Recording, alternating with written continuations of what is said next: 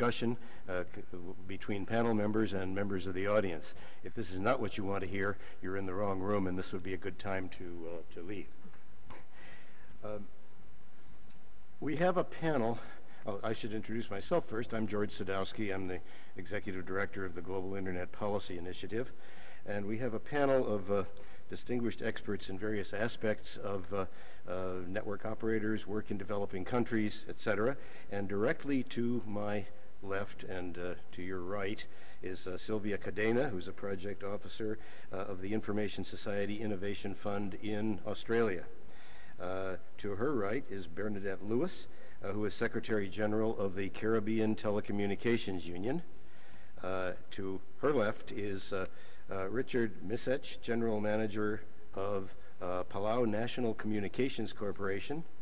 The next person is Gaurab Raj Upadhyaya, who's chair of the Board of Directors of the Asia and Pacific Internet Association, headquartered in Kathmandu, Nepal.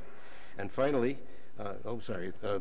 we have Adiel Aplogan, who is the CEO and president of Afrinic, headquartered in, I believe, Mauritius. So we have quite a bit of regional representation here, and the title of the workshop is particularly appropriate for the IGF in that one of the cross-cutting themes of the IGF is how can we use information and communications technology, and in particular the internet, to aid in the development process, to aid social and economic development in really all countries of the world, but in particular the countries that we think of normally as in the developing set of countries. In addition, the focus on network operators is particularly relevant because if the network operators and the ISPs that they work for aren't successful, the internet is not going to spread. We need successful internet industry in every country, no matter how small, to ensure that the people in the country have the possibility of getting access to the net in a way that is sustainable. And for that, we need a sustainable internet industry. We need ISPs that can function and be profitable. We need network operators that know what they're doing and understand the difficulties, the challenges they face, and are able to meet them. Now, this particular panel is going to deviate somewhat from the format of some of the other panels. First of all, you may be pleased to know that there will be no PowerPoint. No PowerPoint allowed. Vint Cerf, who's one of the fathers of the internet, has a saying. He says, power corrupts and PowerPoint corrupts absolutely. There are, as you know, if you've been following any of the discussions about the relevance of PowerPoint, there's a sizable body of people who think that PowerPoint is used to organize ideas in a palatable way, but not necessarily in the best substantive way. So what we are doing here is we are going to be discussing various issues, and we are going to be including you at the audience to some extent in pauses between our discussions. Now, the other innovation is that we are not going to have a set of speakers that will provide one-by-one presentations, but we're going to be issue-oriented instead. Several weeks ago, Samantha Dickinson, who is the organizer of this panel, wrote to the various panelists and said, what are the issues that you think ought to be discussed in such a panel? What the challenges that network operators face? And she got a variety of responses, and she has grouped them by issue categories. And if everything's working right, you should see the website with the first set of issues on the screen. And they're grouped into 5 categories: capacity building, technical challenges, markets and competition, policy and regulation, and 6 issues. Costs. Costs have been broken out as a significant issue. And then there are a variety of other issues that didn't seem to categorize very well, and they're listed in the other category. So my proposal is that we go through each of these issue clusters and various panel members have the background and experience to speak to various of these issues, and we'll have a discussion among ourselves. Maybe we have 90 minutes for the session, probably about 10 minutes for every set of issues. We'll have a pause after the first two to take a couple of comments and questions from you people who are participating with us in the workshop. We'll do that again after the fourth set, and if there's time left over, we will continue the discussion with the panel and you on any of the issues or issue areas that you choose to address. All right, so that's the format, and the panel has met and is ready to go, and I hope that this will be a good format for addressing these various things. The problem of a network operator, of an ISP in a developing country, is not dissimilar from some problems that exist for every ISP, even in developed countries. On the other hand, as you know, developing countries have issues that make it more difficult for businesses to survive, to be profitable. There are issues of knowledge, of experience that enter in that cause the ISPs and the network operators in developing countries to probably have a harder time of it. And it's important that we understand what those issues are, what the challenges are, and to some extent I hope we're going to be able to shed some light on what network operators might be able to do to surmount those challenges and become more successful. Okay, so the first issue area is capacity building, and I'd like Gaurav to start this discussion. Thank you, George. Glad to be here with so many parallel sessions ongoing. Thanks for coming. And as George said, amongst other things, I also run the Internet Exchange in Kathmandu and chair the South Asian Network Operators Group, and I'm pretty much involved in APNIC policy process plus apricot and so on and so forth, and work quite closely with a lot of operators in this region.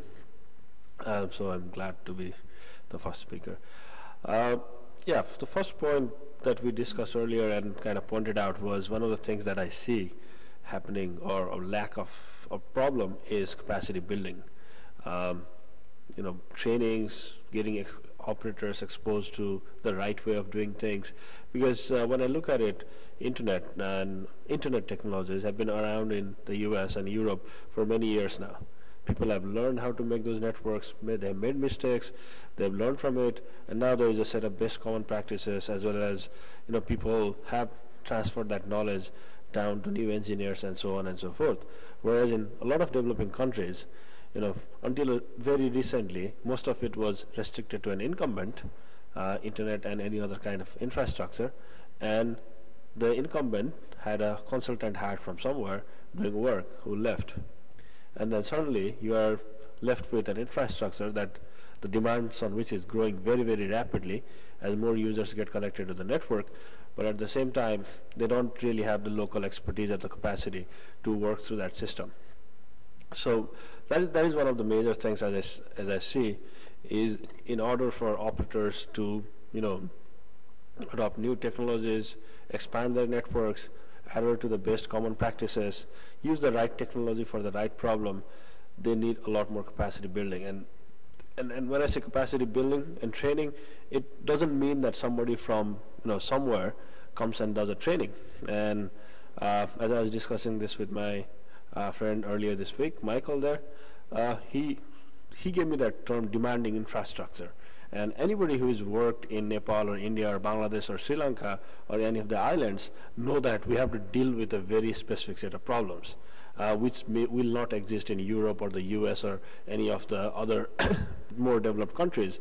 And a lot of times I've seen issues whereby the experts come in from the more advanced countries because they've done the work, but then when having to deal with this more demanding infrastructure, which may be that the power is not working, there is no ground in any equipment.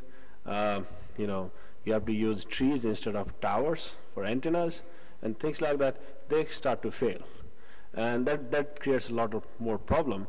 But at the same time, people in other countries in the south have dealt with those problems. So one of the things I see required in terms of capacity building is to get this inter-South cooperation, or people in developing countries working with people in other countries and exchanging and sharing information more, specific to that kind of need.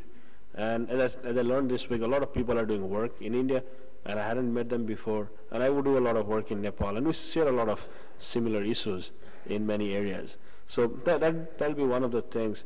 Of course, a lot of people are working in capacity building, but as a takeaway from this discussion, I hope that people are sensitized to get more people from within the region talking to each other and collaborating and training, rather than somebody parachuting in and then flying out very quickly and not really leaving anything there for the locals to take out. Who on the panel wants to add to that? Sylvia? The other aspect that we found in the several projects that have been involved in the past is also the fact that organizations invest, the IXPs invest a lot of money and time and effort to help the local staff to get trained and improve their capabilities. But then when they have invested all that money and they invest of that effort, this staff is also more valuable, and they have offered better opportunities elsewhere, and they just fled the country or that particular company and join other workforces.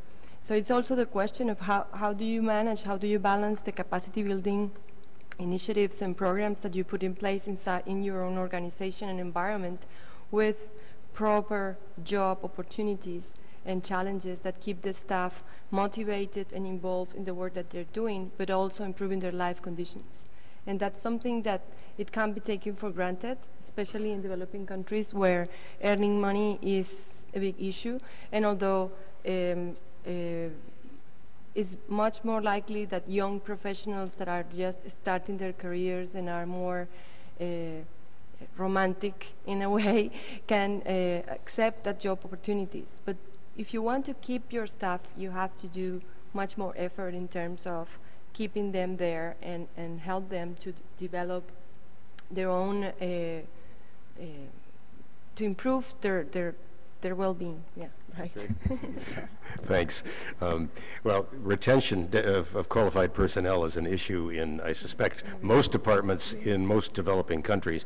But I have a question. Suppose money weren't an issue. Forget the retention issue for the moment, but concentrate on training. If you had a lot more money, what programs in the past have really worked? What would you emphasize? Is there a silver bullet here? Is there something that, a pattern, a template that you could use to really accelerate the training and of network operators?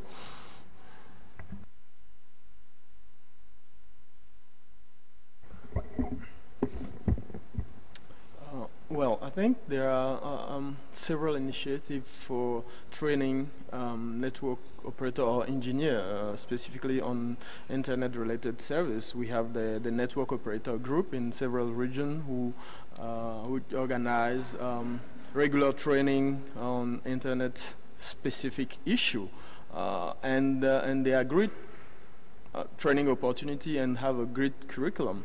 But there is also a reflection about going further to that. How are we involving the academic, the academia themselves in this kind of curriculum? How can we impact the curriculum at the university so that people who are graduate from the university, who get their diploma at university, already have the basement of it? Maybe it is a new way of injecting this internet-related service into young people who are coming, so that they have it. So I'm just throwing here the possibility of going further than the 1 week, 2 week specific training to something more sustainable in the longer term by involving more academic sector. Yeah. If I may, George, I just wanted to add that it is important that the training is relevant to the environment, and that you focus on effective use of appropriate technology, because we're talking, well, you said forget the costs, but cost is a serious issue, especially where you're talking about the technology and so on. And I think we must focus on getting the maximum possible benefit out of any technology we invest in, and the training must be such that it allows us to innovate and not just do, this is what the thing is supposed to do, let's innovate and see what other benefits can be derived from the technology. And this, of course, it has to do with how your engineers, how your technicians are trained, and for the environment in which they operate, in getting the most out of the technology.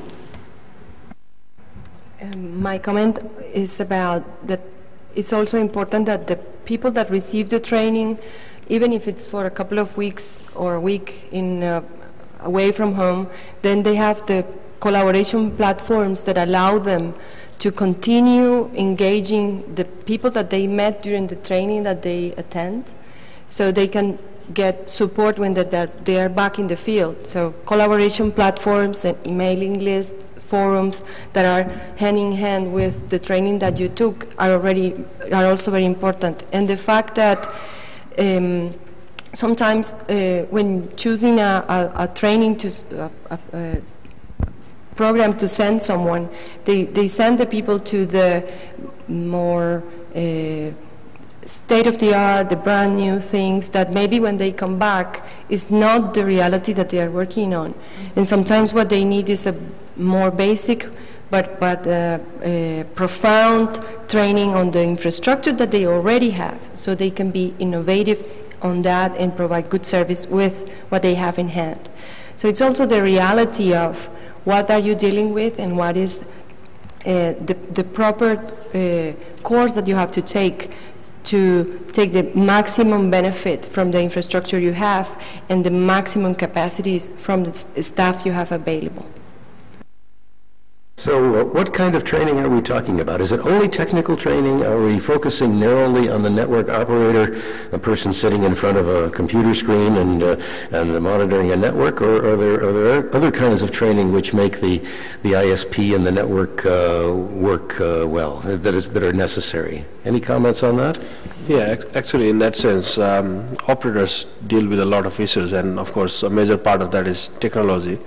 And some of what I said does apply mainly to technology, and what ADL added about NOGs and adding the courses, or improving the academic courses is applicable to technology. But there are also policy issues, and issues like IPv6 and exhaustion of IPv4, and all of those issues that are more layer 9 than anything below the layer 7. And ISPs need to be educated with that as well. Otherwise they'll especially lose out again in the run for the internet and knowing about what's happening in future. So both sides. And yeah, I think George might know better because he used to do the GP, he's the GIPI Internet Policy Initiative chair, I guess. So things like that are also important. Otherwise operators will again lose out on knowing those kind of upcoming issues in the policy area. So both are needed. Okay, thank you very much. Thanks for the plug. And we will get to policy, which is a big part of what I think we all agree that is needed by the network operators. Let's move down to technical challenges, because I think some of the challenges truly are technical in ways that have been mentioned and are very different from the solutions that we might choose to implement in the developed world. Who'd like to start that? Bernadette, would you? This is a good segue from what you were talking about earlier. Why don't you start? Right, certainly. All right, thank you. I think at the end of the day, our operators want to be profitable, and I could point to a bit of the history of the Caribbean, the ISP and operators markets. Liberalization of the telecommunications sector in the Caribbean began in around 2000 or so, and I'm speaking of the English-speaking Caribbean. And it has been going on up till the present. There are still a couple of markets that need to be liberalized, but generally you have a liberalized sector. But what has happened is that although the sector has been liberalized, new competitors have found it difficult to enter the market because the former monopoly really controls the international connectivity facilities. And as a result, you'd find that people seeking to establish an internet service provider provision business, they were obligated to go to the former incumbent for international facilities. And of course, you're now competing. The former incumbent has, in itself, has its own internet service provision operation. So they're competing at a strict disadvantage. And the profitability of the operations become an issue, and they cannot necessarily invest in newer technology or more efficient technology. And this is one of the things, the lack of technical sophistication you'd find facing new entrants in a liberalized sector. And of course, you're not going to be expending significant capital in training if you're looking at your bottom line. And in the absence of proper technological training, understanding of how the market is evolving, the market issues, the policy issues, those other things that go along with the technology, you're going to find that the ISPs are at a significant disadvantage, and the technical implications, become very real in terms of how much they could develop their networks. And I'll just stop there and let someone else continue with some of these challenges. Okay. Adiel, you've probably seen more technical challenges in your region than most of us. Can you comment? Oh, yes. I mean, technical challenges are out there, and very visible in our region. But I will just come back to a very fundamental aspect of all of these challenges, which is the localization of all of the issue, and trying to find local approach to them. While talking about localization, one of the biggest challenges on the technical side and the internet in our region is the local internet. I mean, the internet taken locally. When we talk about the internet, is the interconnection of network. In many countries, in many regions in Africa specifically, there is no such interconnection that allow content to be put in an environment where the access will be cheaper, so that people can access them more easily instead of accessing content or information which are outside. Because when we talk about content, we have also to talk about where those content are stored, how people are accessing those content. So the localization of the network itself is fundamental when talking about the challenge, and that doesn't exist. If that doesn't exist, we cannot talk about the internet per se. And this challenge can be fixed through collaboration between network operators, policymakers and regulators, because it is a collaborative approach that can allow the emergence of inter-networking in our region. Another challenge, which is again linked to the localization of the problem, is research and development.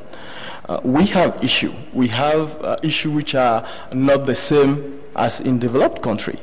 The solution for those issues should come from ourselves. We have to do research based on how we want to solve those problems, how we want to solve them with the resources we have.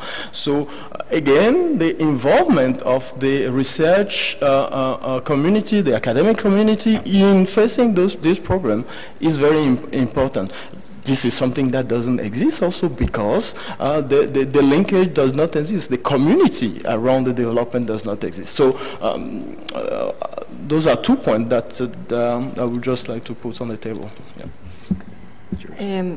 On that, I think also is the fact that it's not only the emphasis should not be put only on the technological deployment of the network, but also how do you engage the community and how do you train the community to take the best, to use the network or the services that are provided in the better way. So you don't find out yourself with lots of, let's say, antennas or, I don't know, with clothes hanging on top, being not used at all, because just the community that just didn't knew what was happening there, and they were never approached by anyone trying to explain them, this is a service that you can use, and how do you engage the community in using that, in paying for that, and in receiving the training that they also need at their end to use the services effectively.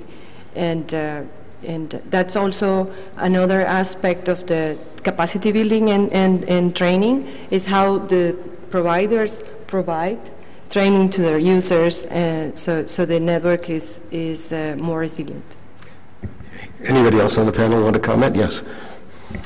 Thank you, George. I want to put a spin on Sylvia's comment as well. On the island environment where I'm from, we have a small island separated by vast oceans. And one of the major issues for us, or the challenges for us, is connectivity.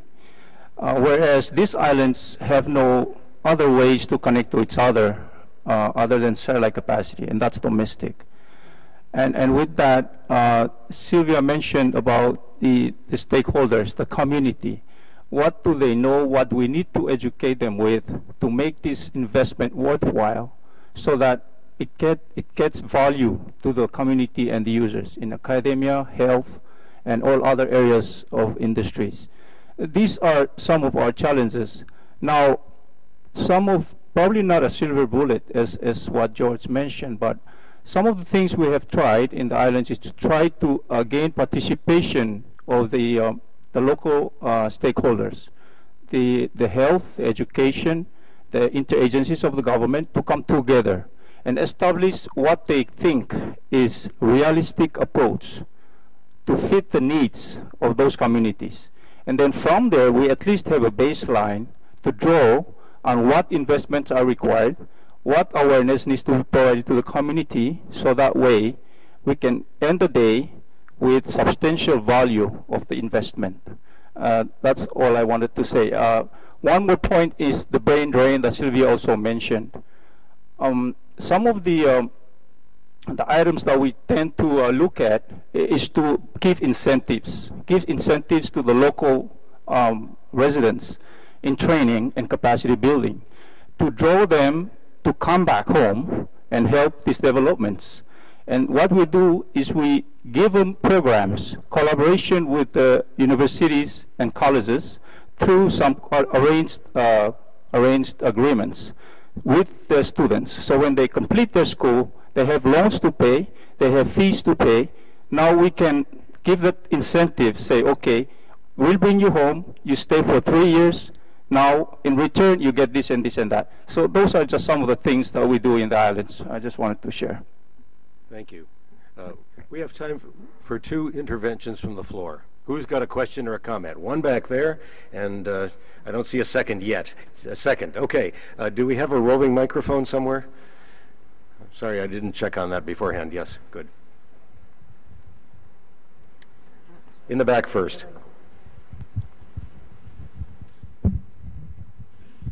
Thank you, George. I'm Ray Polzak from Aaron. Back to the training issue. Too often, training, there's no innovation in the development of training and the delivery of training. And that's probably the weakest link in training. Too often, there is only the one model that's used, which is the teacher-student. You send some person someplace, they get a group of people together, and they talk, and everybody leaves. There's some problems with that. One of which is finding technically qualified people to do it. And the second one is finding technically qualified people to do it who speak the language of the people you're trying to teach. So innovation here says find other ways of doing this, producing exportable training materials that can be multi-language, multimedia. You should not be afraid to be innovative here. should not be afraid to produce materials in multiple languages, should not be afraid to produce computer-based type training, should not be afraid to produce illustrated materials, comic books, everything of that nature. Because in the end, what you really want to do if you're going to be proliferating training is training trainers who are in turn facilitators that help develop this infrastructure that you're looking for. So when you talk of innovation, you must talk of innovation in the training development realm. Thank you, Ray. That's a provocative comment. I'd like a follow-up, though, with you. I know that most of your region is well-trained, but some of it isn't. Is Aaron prepared to do something like this? Do you have it on your agenda? Well, you can ask Bernadette what we've done in the Caribbean. We also have done work, for example, in the southwestern portion of the United States where the Navajo Nation is. We produce materials in multiple languages, and we are not afraid to take on any language. One of the things that we do to practice this is that at every regional internet registry meeting where we go make a presentation, we always produce the material in the local language. So we have done it in many languages. It is hard to think about it when you start, but once you get a translation agency that's working for you and is used to your language and used to the technical language, it becomes much easier. So it's like everything else. When you learned to ride a bicycle, it was difficult to start, but as you got to know it, you could then ride with no hands and everything else. And just one more follow-up. There's nothing about network operation in Aaron that is so specific that it can't be applied to other regions. Are these materials available for other regions? We do have it exportable, and we are not afraid to produce it in languages that are outside of our region. We produce for the major languages of our region, which are English, Spanish, and French, but we are not afraid to do it in other languages as well. Thank you. Let's have in fact, the second. We've done it in Swahili. Let's have the second comment. It's right up here. Yes. Yeah, thanks. I'm Paul Wilson from APNIC, and thanks to all the panelists for an interesting panel. I also wanted to mention human resources and reiterate the absolute critical importance of human resource development in my direct experience. I think we've got an interesting example all around us of the fact that we can have internet technology available to us, an internet infrastructure available to us, and in the form of the wireless network and the connectivity that we have here, those of us who are trying to use it will find that sometimes it works perfectly well. The hosts, I think, have done an excellent job in providing a system that actually does work and has proven that it can work. Unfortunately, also, it's probably rather an ambitious task to provide this level of infrastructure to this size of meeting. And unfortunately, sometimes that very same infrastructure is not working terribly well at all. It's either completely offline or its performance is very, very low. Now, that shows you a very good example of how the infrastructure, the technical infrastructure can be there, but it is how it is managed and configured, which is actually a human resource challenge that actually determines whether or not it works or doesn't. And if you take this type of scenario and take it around the developing world, where internet infrastructures are being built under extremely challenging circumstances, where the demands for increasing the scale of that infrastructure far outstrip anything that happened in the developing world, where the internet has actually grown over a decade or so. And you can see that, and any of us who've travelled widely have a personal experience that internet quality is sometimes extremely poor, and whereas other times it's perfectly fine. And what goes along with that is that the cost of providing that infrastructure, the cost of providing an acceptable service is one that increases. In other words, the performance you can get out of a given piece of infrastructure will vary immensely, and a piece of infrastructure that's run well will be extremely cost-effective to operate.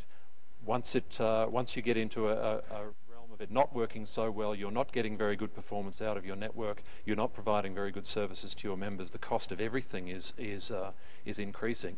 And again, because of the pace of development in developing countries, the challenge of maintaining trained staff who can actually meet that challenge is just something that's ongoing. And we see all the time at APNIC the turnover of staff who are trained and leave often leave the country for brighter futures elsewhere.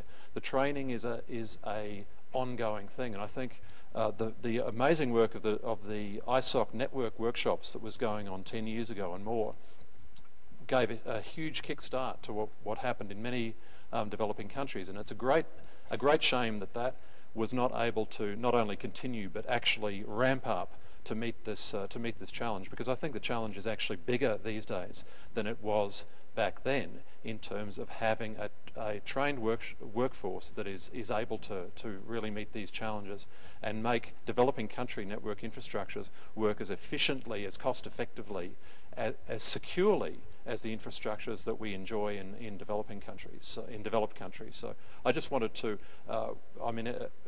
any comments would be welcome, but I felt motivated to just give my own personal emphatic support for human resource development as an ongoing process, and we just need to keep it up. Thanks. Yeah. As well as APNIC's efforts in this direction, right?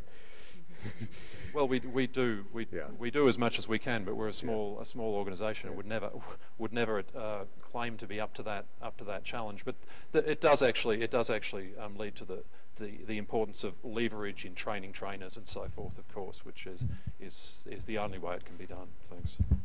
Thank you, Paul. Let's move on now to markets and competition, and this is a big area in my mind. It's the case, as Bernadette mentioned earlier, that we're moving now from a regime, a world in which the monopoly PTTs are in the minority. They used to be in the majority, and they truly saw the internet as a threat to their revenue stream. They were absolutely correct in seeing that, and tried to block it, and have nevertheless largely been liberalized, sometimes in good ways, sometimes in not so good ways, and sometimes they have managed to keep special privileges associated with their former status, so that it's difficult in many countries to get a level playing field where there can be new entrants in the ISP community, in the networking community, and that's a problem. There is a maxim in economics that says that market structure determines market conduct, and that leads to market performance. That is, if you have a monopolist, he's going to make sure his conduct will be to keep everybody else out, and the performance will be bad in the sense that the prices will be monopoly prices, and there won't be as many people able to pay them, so the market will expand more slowly. So this whole issue of what the internet industry looks like and how to level that playing field and how to make the markets grow faster and help the ISPs to survive and to thrive is a really important issue. And Bernadette, I wonder if you'd pick up on your previous remarks and extend them. Certainly, George. Thank you. Yes. I'm speaking from the background of what's happening in the Caribbean. We have very small markets, and as a result, there are profitability issues associated with it. But what we have seen with the onset of liberalization was that many licenses were granted, but the new operators could not establish their businesses because the former incumbent had control over just about everything and all the international facilities. And as a result, the price, for example, of broadband, and I'm talking now about the internet experience as dial-up versus broadband, the cost of broadband was just out of the reach of the man on the street. And given the pace of the evolution of the internet, it's not a satisfying experience to try to access the internet with a dial-up circuit. So with the former monopoly player controlling the internet, the international facilities, you found that the price of the internet service was particularly high. What has happened now in many of the countries, you find that the market is now fully liberalized, and you now have competition on international circuits. Within the Caribbean, for example, a number of marine fiber systems have been established which have provided alternative facilities to what was provided by the incumbent. And with the introduction of competition on the international facilities business, the price of broadband has come down significantly, and as a result, there has been a significant increase of internet uptake. So you see the result of competition really resulting in a more equitable market for your new entrants and so forth. So, and I also just wanted to point to the fact that within the Caribbean we are dispersed in the Caribbean basin, and there's an issue relating to how our traffic transits, a lot of our traffic, the majority of the traffic transits via extra-regional centers, so that there's inefficient use of our regional facilities because everything goes north to come back to the Caribbean.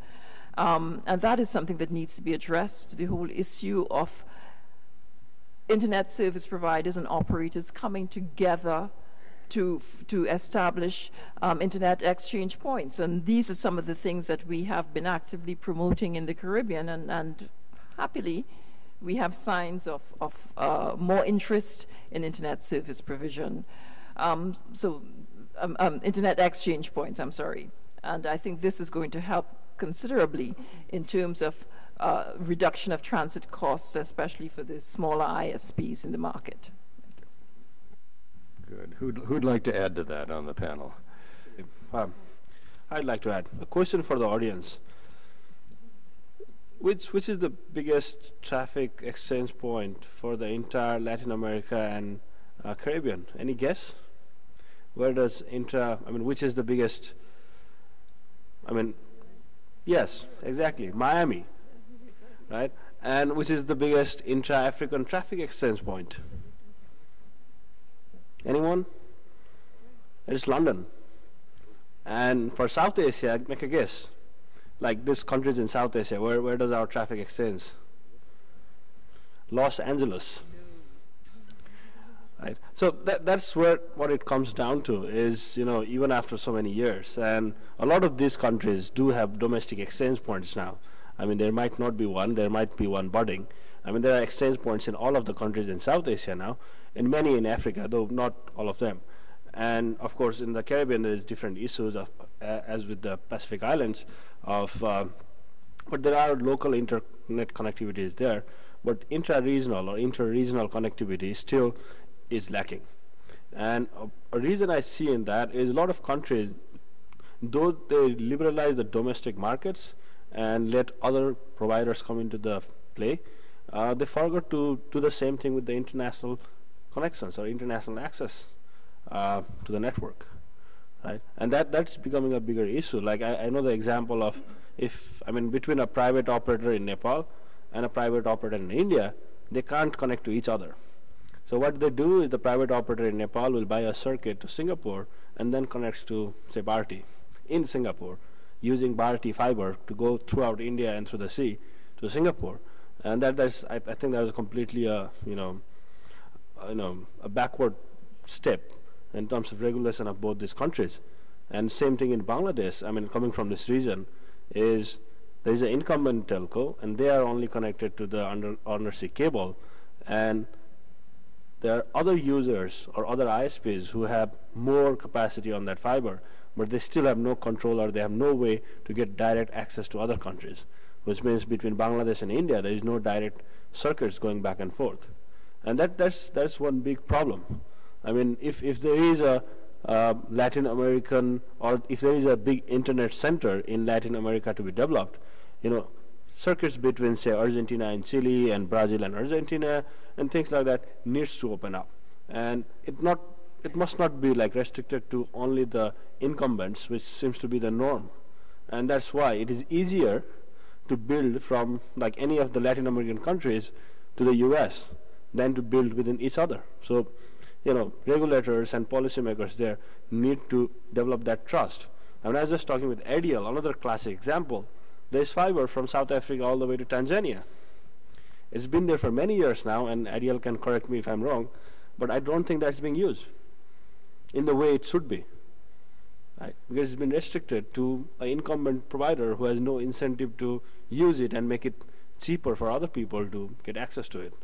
So that is a big thing that seems to be left out by the regulators when they liberalize the market. Thanks. I can comment on two aspects of the IXP issue, which it puzzles me that after 10, 15 years we don't have more of a concentration of IXPs. But I remember working in one country where I was talking with ISPs about the notion of an exchange point, and they simply didn't trust each other. It goes back to your issue of trust. It wasn't clear what they didn't trust, but it was clear who they didn't trust. The other anomaly was, and I don't remember the country, I was working in a country where it was government refused to allow the creation of an IXP because it was seen as collusion among the internet service providers. I don't understand that, but what it brought home was the notion that government needs help in understanding some of these issues. The government needs training, and maybe we get to that in the policy side. Who else would like to comment on this? I would like to add about when small providers are starting businesses in rural areas, only covering population in their local environment. It's also the fact that there is a need to do more research and more exercises on alternatives ways to manage the ownership of the infrastructure that they are building. If they are providing services for small communities, and the communities are considered the owners or part of the cooperatives that are running these small services.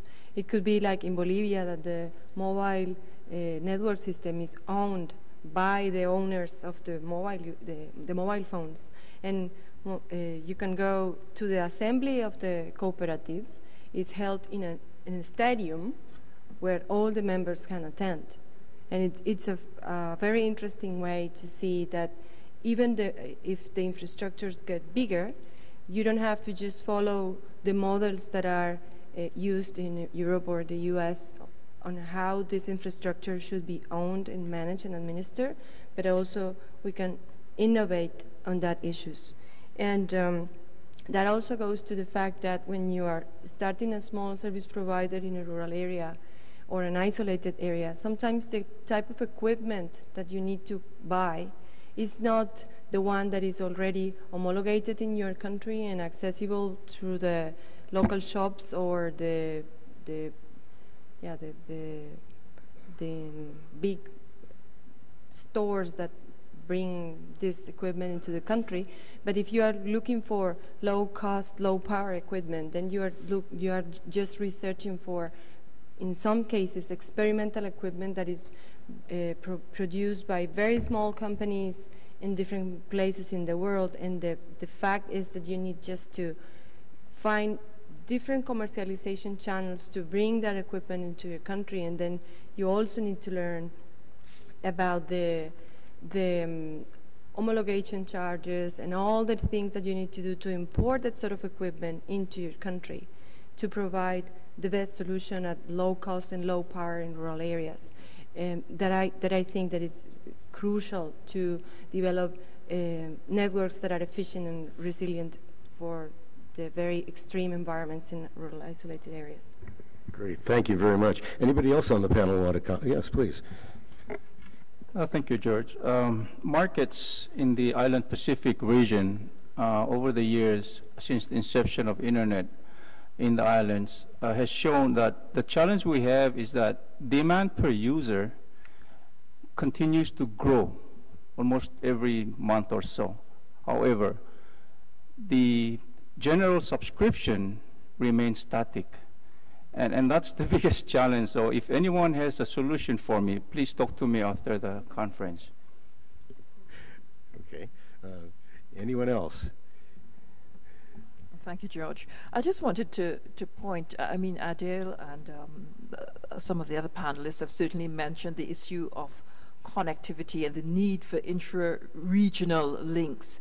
But I wanted to point to the fact that the availability of local content or regional content, it's something that we really need to pay attention to.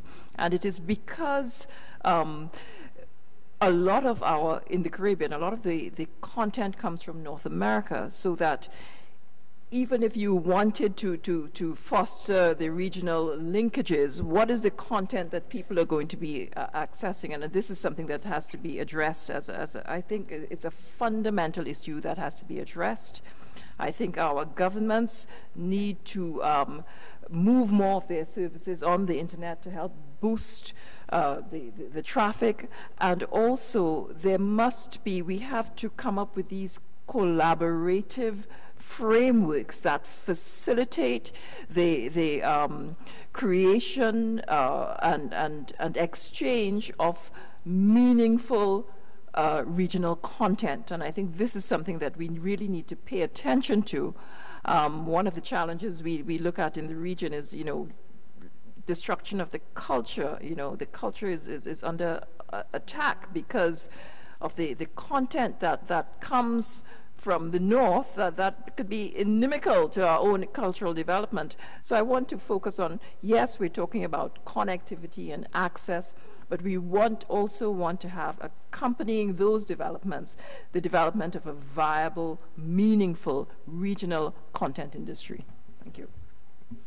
Yes, I really appreciate that approach of the content versus the access. And I have an idea about that. I think that there is something missing between the work being done to interconnect and the content part.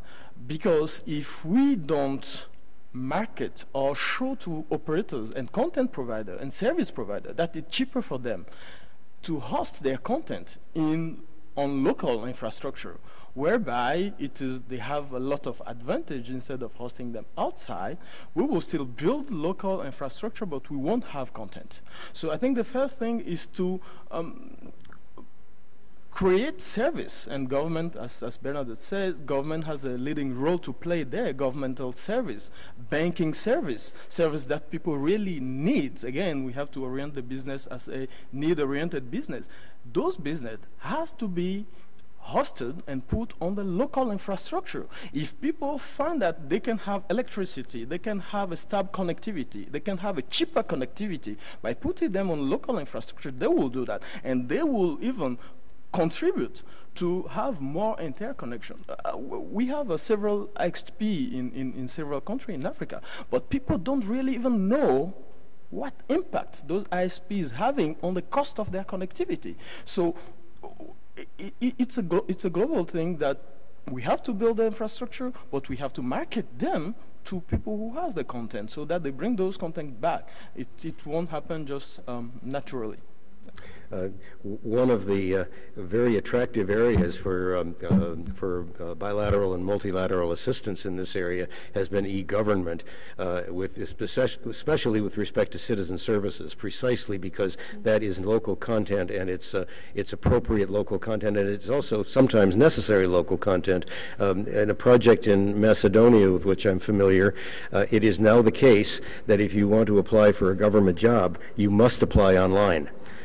And that has a number of interesting consequences. One is that the applications, instead of going under the table to your favorite relative who works in a ministry, is available on a list for public display. So you have a reduction in potential corruption, or really an actual corruption, and you also have a more streamlined way of dealing with an employment process. And the free online application in Macedonia contrasted with a $100 application previously. The other area in which local content, the other area in which locality of application is very attractive is in procurement. To the extent that procurement's made electronic, all of the information regarding procurement, including the bidders, including the bids and the award, are made available online. So there's a great interest in having access to online resources and a necessity for those people who are selling to government. And government is often the largest buyer of services in these countries. Let's segue to policy.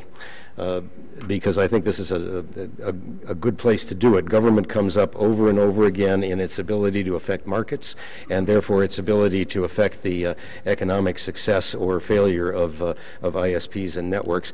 And we could spend all day on this. It's a huge area. I want to give several examples on the basis of my own experience and then turn to the panel. Ways in which government can do it right and ways in which they can do it wrong. One way is with respect to how easy it is to start a business in a country.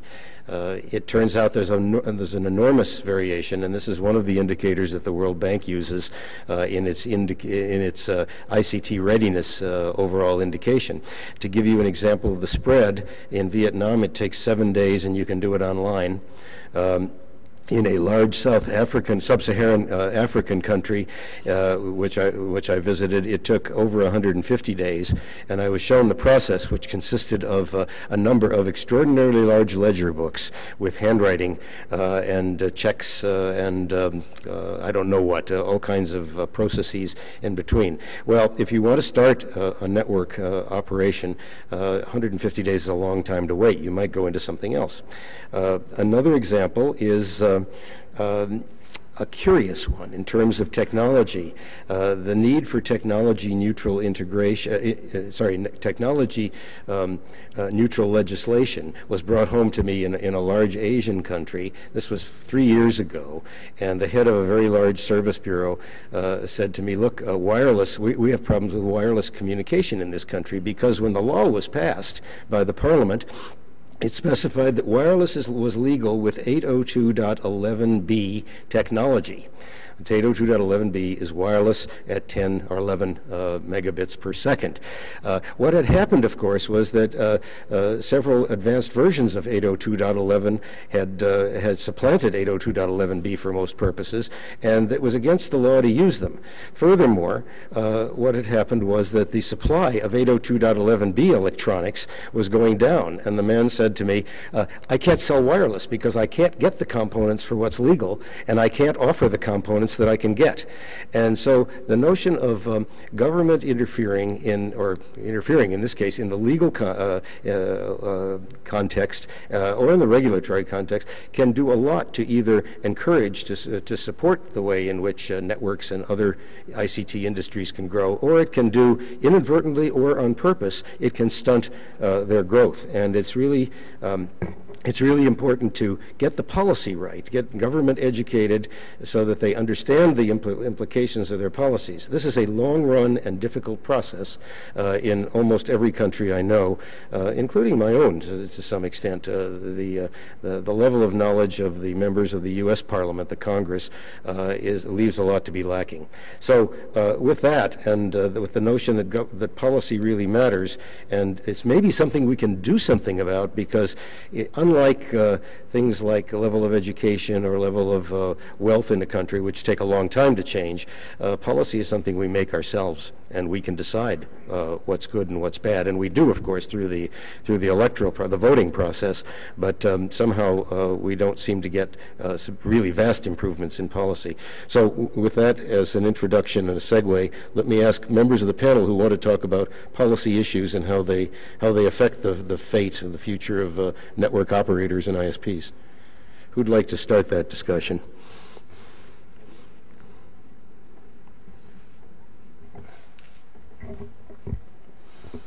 Okay, I will probably address two aspects of policy and regulation.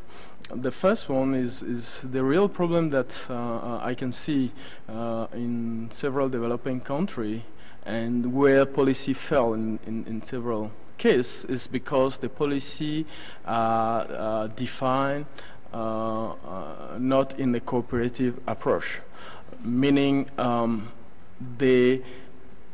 all the stakeholders, the operators, the government, and the policymaker lack this kind of true and open dialogue, which will allow each party to understand the constraint of the other party and then come together into a consensual way of addressing the issue, whereby the development of the internet is the key and the key factor. So I think one thing that can help there is to find a way of creating an open environment where cooperation between different stakeholders, when it comes to putting in place policy which will regulate the market, is set up with the wider knowledge of the technology, the wider knowledge of the trend where the technology is going. There are policies in country which will disallow, for instance, people who have WiMAX license to provide WiMAX service to people who hold mobile phone who are WiMAX compatible, because they cannot provide the service because it's considered as a mobile service, for instance. But why? Because the regulation or the law in place doesn't understand that it's something that can be easily implemented on mobile phone. Or people have mobile phone who have Wi-Fi and they use Wi-Fi also. So it is something that needs to be addressed with the input of expert and local people who understand the market, who understand the challenges, and who has the right vision in terms of development. The second aspect of regulation and policy is also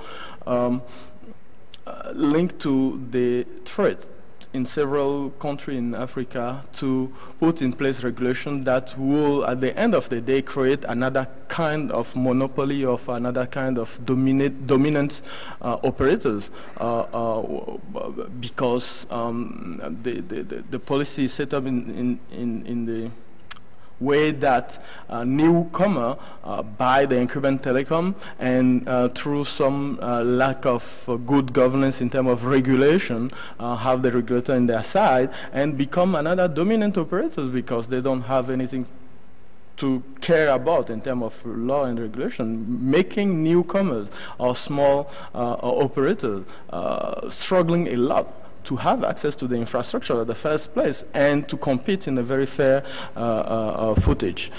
So that's two aspects that I will just put for discussion and have more comment if any. Thank you, Ariel. Actually, carrying forward from what Ariel said, what I've seen or what I've observed is a lot of the regulations that have been set up in the last 10 years or 15 years of deregulation has been quite tailored in terms of how do you manage this big monopoly, which means, or the incumbent, and which means the policies are so much like, encouraging other monopolies to be set up so that they can be managed in the same way the monopoly is being managed. And that brings me to the point where, a lot of these countries try to regulate the market instead of trying to encourage innovation and new approaches to doing connectivity, telephony, and things like that. And which brings me to my pet peeve these days is a lot of markets or a lot of regulators see ISPs and any kind of connectivity providers as a source of license revenue and the revenue for the government. And I think all the countries in this region at least have to pay some kind of fee to the regulator on the revenue, not on the profit. And that is kind of basically pushing back, from these operators from going into rural marketplaces or rural areas, developing infrastructure, putting in alternative forms of infrastructure like Wi-Fi or, cheaper access to take services to the people. And that is not happening. And I mean, in this, at least in Nepal, we have this very successful model of community radio stations. But then I have not seen a single community ISP in the whole country, or at least in this region, mainly because the policies actively discourage that kind of a process. Because the policies seem to think, or the regulation seems to more be geared towards, we need to manage this properly, like we do the incumbent. We can't let these people do this thing on their own. And then, each time I go to a regulator, they talk about 5 nines of reliability. And, all of those things kind of stopped making sense to me long ago, because you really can't do 5 nines of reliability in countries, in developing countries anyway, without spending a huge amount of money. And even that is not enough. Right? So that's been, and I think regulators and more countries need to adapt the regulation so that more innovative approaches to rural telecom, rural ways of doing things, is there, rather than asking the service providers to put money into this what is called the universal service obligation fund that doesn't get used or gets used for something the minister likes or something like that. Yeah, go ahead. One thing that struck me in Argentina during the one workshop that we did for a wireless project last year was that although